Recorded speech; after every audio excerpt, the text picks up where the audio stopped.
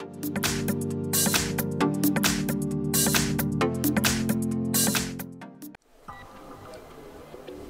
everyone, here we've got REALME X2 Pro, and let me share with you how to change system language on this device. So firstly we have to enter the settings, so let's do that, and here we have to scroll down in order to find language and region. Let's enter. Now let's focus on the language option, let's tap on it, and as you can see we've just been transferred to the full list of available languages from which we can choose, so we've got a lot of options to choose from. All you have to do actually is simply find the language you'd like to apply and tap on it. So let me pick this one. As you can see it is marked, but here we've got still English, so remember to tap on done in order to confirm.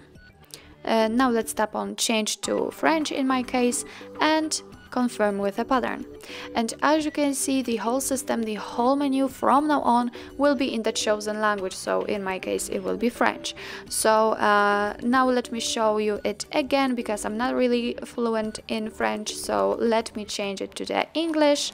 Let's tap on it, let's tap on English, and here apply. Change it.